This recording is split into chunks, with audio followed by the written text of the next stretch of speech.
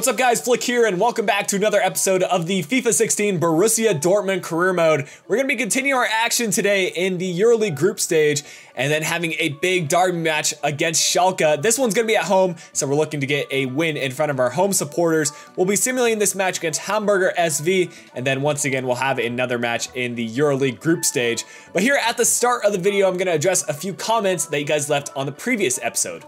As we move along with the squad report, I will address one of the ideas that you guys mentioned in the previous episode, and that's having an award ceremony of sorts at the end of the season. And I'm a big fan of that idea. It could be something that I could narrow it down to a couple of players on a few different categories, and you guys can vote in a straw poll as we get closer to the end of the season. So we could do something like the most valuable player, best signing, something along those lines. So if you guys have any suggestions for categories, you can also leave that in the comment section below, and I'll be looking over that.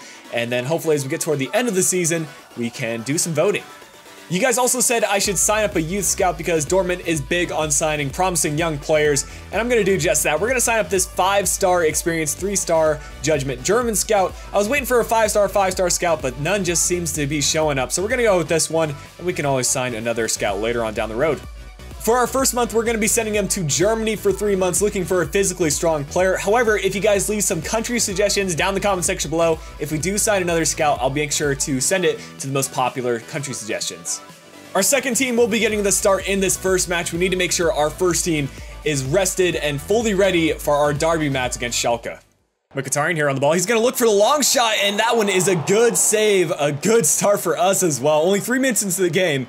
We're trying to get some more long shots, but we do have a corner kick here with Mkhitaryan. We'll see if we can put it nicely into the box. What another save by the keeper. He is going off right now, but we're applying the pressure. Ginter on the ball. He's going to play this one inside. It's going to be Zhao. He's going to be able to find Timo Werner. Fake shot, gets around one defender, has the shot, and again the save by the keeper. He is pulling save after save from out of nowhere. Here's Zhao looking to start the counterattack, and he's got a lot of pace. Some good dribbling as well. He's looking to do it himself. Now he sees Ramos making a nice run on the outside. He's looking to play this back into Zhao. Over the top through ball. It's cleared out, but we're going to keep it with Bender. He's going to switch the play. He finds Ginter. Ginter sees a little bit of space for himself. Going to play this one in. It's Mkhitaryan. No, it's Sahin. He's going to play this one through. It just got to be a finish. And there's Mkhitaryan. I was just talking about him. And this time he curls it into the back of the net. A nice start, and this has been a long time running. The keeper's had a fantastic game thus far, but he's not going to be able to stop that shot from Mkhitaryan. Some good build-up passing and a nice little bit of play by Ginter to initially find Sahin, who sees the run in, and it's an easy finish. It's halftime, and it hasn't been the most thrilling of half-is. They haven't had a lot of opportunities, but their keeper is having a heck of a game, so we're going to have to find a way to maybe get 1 or 2 more goals to ensure our victory here. Nice steal by Sar.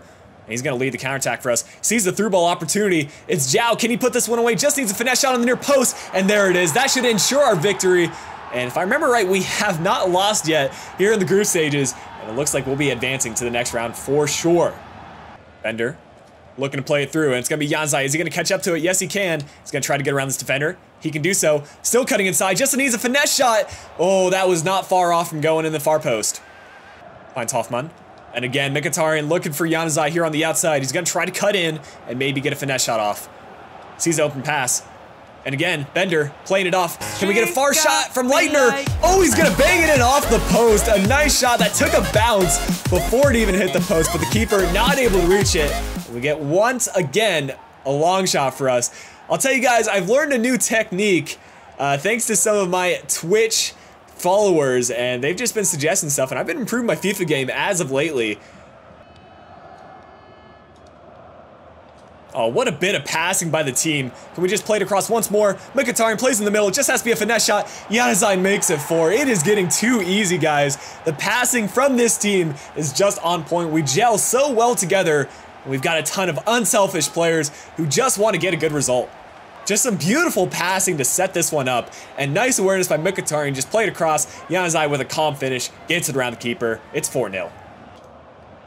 Oh, that's some poor defending, and they're not going to score off that. That was their chance to get a goal back. There's a full-time whistle, and we absolutely destroyed this match, getting 13 shots, 11 of which were on target, and also winning the possession battle. It was a nice result for us.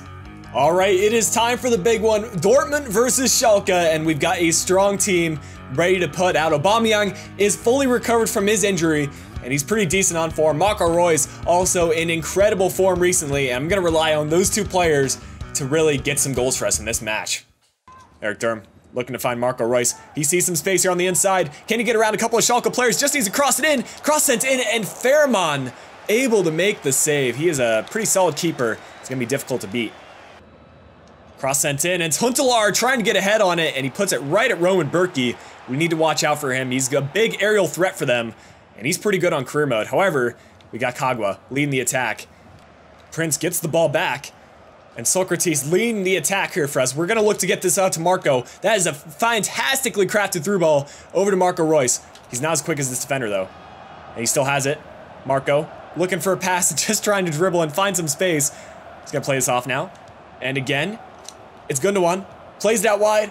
Who is this? Kagwa plays it in, and we get it by. Marco Reus gets the opening goal for us. We were patient with our play, and we were rewarded for it. Marco Reus, I told you guys that I needed him to step up in this match, and he does just that. Oh, is he on sides? Huntelaar's gonna put it away. I think it might have been Socrates keeping him on sides. I thought we had pushed up far enough to push him on an offsides trap, but that is not the case. Huntelaar is clinical inside the box, and we can't be letting him have those opportunities. It's halftime, and it has been an interesting one. Schalke winning the possession battle, and we're pretty equal on the chances created. I'd say Schalke is really trying to target Huntelaar in the box. We're just trying to pass the ball around and get anybody a goal. In the first half, it was Marco Reus. Second half, it might be Aubameyang or it might be Reus trying to get us the win. Gundogan plays it in the middle. He's looking for another pass. He sees Aubameyang. He just has to get around with another fake shot. Can he finish this? Aubameyang off the post and in. A little bit lucky to have that one go in. A lot of our goals in this episode are ones going off the post, but we will take that. It was a nice fake shot to set that up in the first place, and good vision to find him. And you can see here, just a fake shot to get around the defender. A bit of hesitation in the defense, and Aubameyang's going to clinically finish that. No way. Are you kidding me? I wasn't commenting over that because I thought it's just another routine cross sent in. But Schalke's going to tie it up once again. I don't know if that's deserved. You can see here, they're just going to go down the wing, play it in, and really A to B kind of stuff. Just a cross sent in and an open header. Some good passing here by Schalke. We need to defend. That one going over the crossbar. It's Johannes Geis, a promising young prospect for them who had the shot. Santana. This might be a mistake for them. We're going to keep possession. Durham just has to play it across. Is Aubameyang on sides? Yes, he was, but Fairman comes out. What a save by the keeper. This is a chance for us to do some passing. Castro is going to find Brandt. Can he cut inside? This is a good chance for us. He's going to play it in. Aubameyang, can he finish this? Aubameyang gets it on the near post, and it's 3-2. We take the lead against Schalke in our biggest match of the season in front of our home fans. This is a fantastic build-up, and Julian Brandt was patient with his passing, finds Aubameyang, and I don't know how he managed to get by those defenders, but he gets by and finishes it clinically on the near post, gets it by Fairman, who has had an incredible day. That was such an intense match and a very rewarding victory against Schalke. That's going to really put ourselves in a great position at the top of the league table. A lot of teams are slacking off, especially Bayern Munich. We'll be simulating this one against Hamburg. They actually lost to Darmstadt, so I'm expecting us to get a good win here. We've got a strong starting 11. I did decide to get Pasluck to start in this one because he requested to get some playtime, so Piszczek is in the reserves in this match. Shouldn't make too much of a difference though. Castro gets the opening goal before halftime, and we go into the second half now with a 1-0 lead. We'll see if we can make it 2 or 3 for us as we make a couple of substitutions. But into the last 20 minutes, Mkhitaryan comes in for Herman, and Durham seals the deal, getting a goal in the 76th minute, and we win this one 2-0. We've got another EuroLeague group stage match for our final match of the episode, and this is our starting 11. I decided to give Januzaj the start in this one at the left wing position. He played pretty well in the previous EuroLeague game, and I think he can show that form again in this one against Rosenborg. Mkhitaryan starting this game off well as we pick it up with Julian Weigl. We'll see if we can play this one inside. Weigl looking to cut in. He sees Mkhitaryan, and can we finish this? It's too easy, guys. 2 minutes into the game on our first attack. The team is so unselfish. And Mkhitaryan with an easy near post finish on the keeper. Rosenborg's defense just needs to step it up. Good work by Julian Weigl, doing most of the work. Just lays it off. Nutmegs the defender. It's 1-0. Oh, cross sent in. We got to clear that. Nicely done. And they still have it here, though. They play it in. This is not good. They play it across, and Dragowski unable to get to it. It was a good and valiant effort by him.